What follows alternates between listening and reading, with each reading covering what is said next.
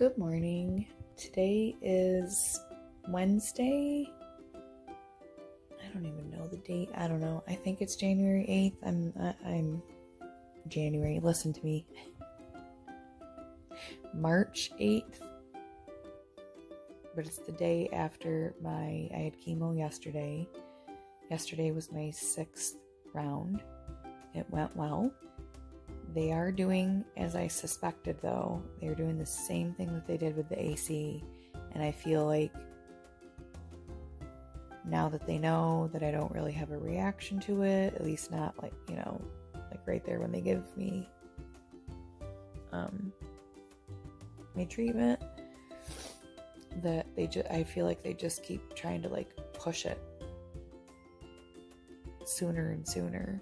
I started out at 8 o'clock in the morning and we were done by like 1:30, 2 o'clock.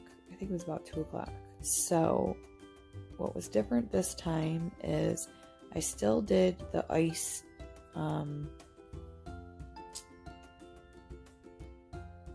gloves and booties. Oh, I've got the hiccups so bad. The Benadryl this time around, when they gave it to me, I definitely still felt it for sure. But like I said, it was my second time, so I kind of like, I guess you could say I've like built up a little bit of a resistance to it, or like know what to expect. And I don't know, this time I found that I just kept talking, kept a conversation going with my sister, and it was only for about a half hour that I was like, okay, I feel like I kind of could nod off. But I don't know, I sort of pushed through it, and then once I pushed through it, it actually, and I think because I was getting up and going to the bathroom so often, it wasn't so bad. So I ate more, I had more of an appetite, which I normally, like all through the AC, I never ate during treatment. Ugh. The other thing is, I was having an issue with the B vitamin. I think I mentioned that before, I can't remember. The B complex. And so I mentioned it to them where I go for treatment. And she said, oh gosh, if it's giving you that much trouble, no, just stop taking that. She's like, believe it or not, I'm going to recommend, and don't go crazy with them, but I'm going to recommend an energy drink. Started my Rockstar, opened it, and started sipping on that during treatment. It lasted me most of my treatment. I brought it home. I probably sipped on it for, I don't know, maybe another hour, and that's about it, and it was pretty flat anyway. So I would say I drank maybe 3/4 of a can. But like she said, it definitely helped with energy, and we're gonna see. You know what? I gotta go and get my shot today, my Neulasta. So treatment is not as bad as a lot of people think that it is, but it's also not always as pleasant as it can be played off to be. I can put on a happy face through a lot. Have a good day and stay strong.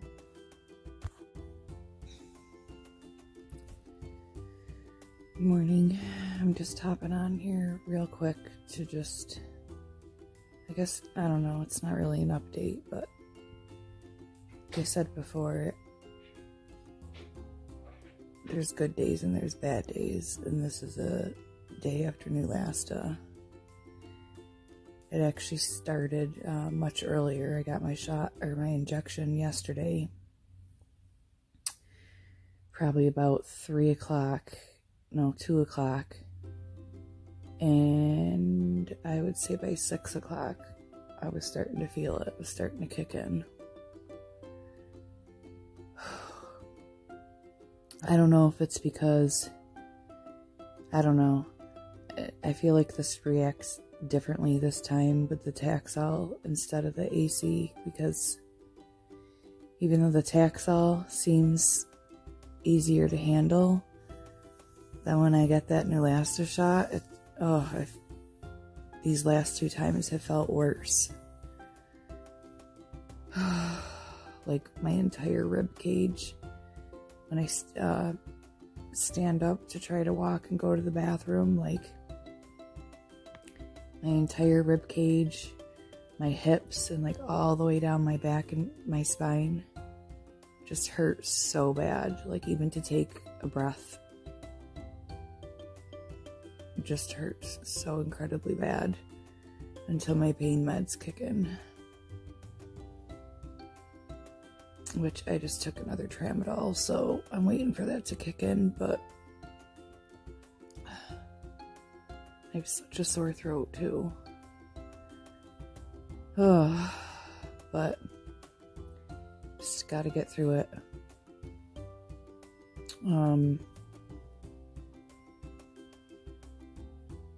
I can't really tell yet if the energy drink has been working for the vitamin B. I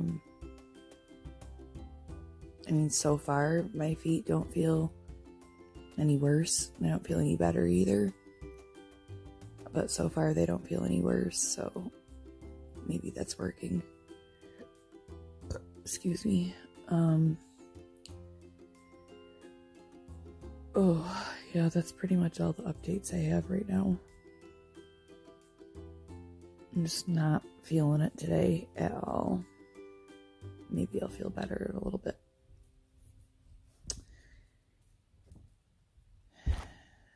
Bye-bye. Stay strong. Good morning, guys. Today is Saturday. I don't even know the date. It is 2 days past Neulasta injection. So I'm getting up and about a little bit more. How are you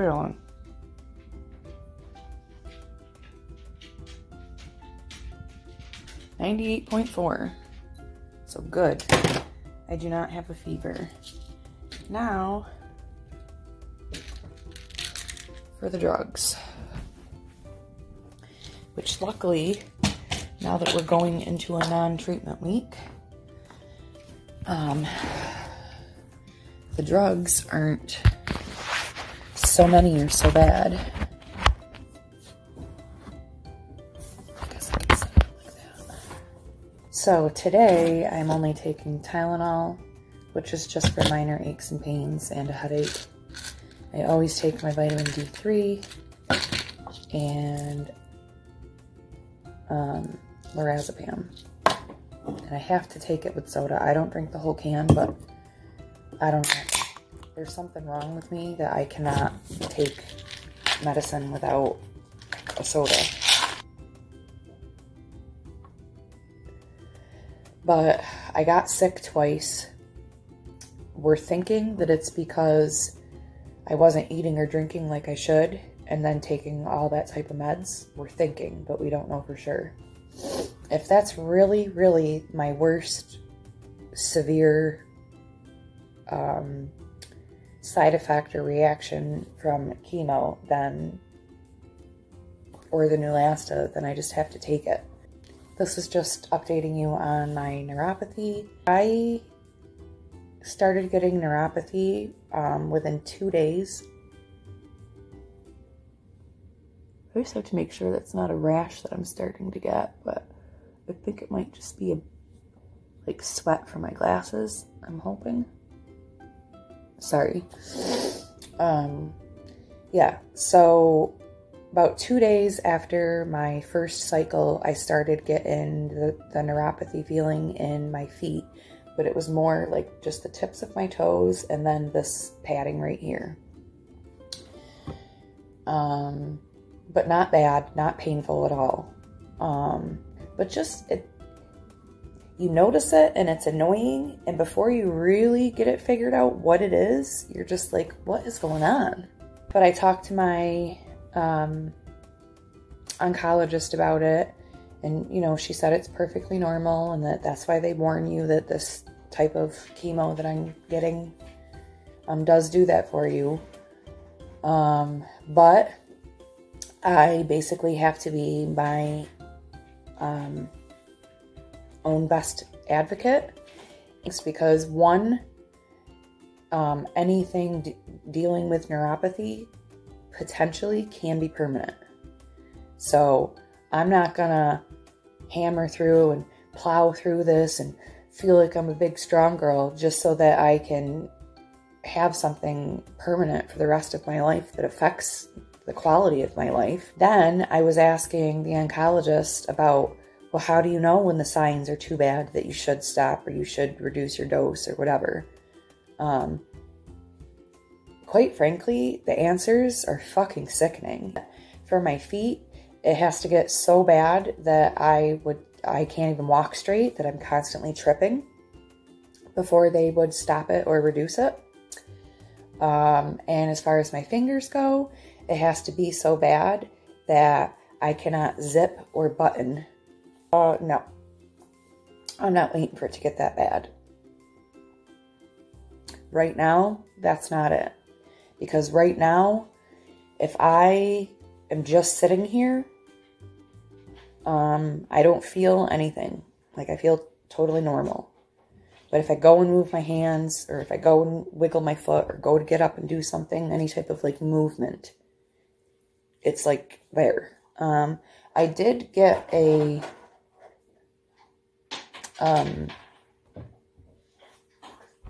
what do you call it? I think it's actually considered like a shiatsu foot massager with heat, but I bought it because I heard that reflexology was really good for your feet, and especially for dealing with neuropathy.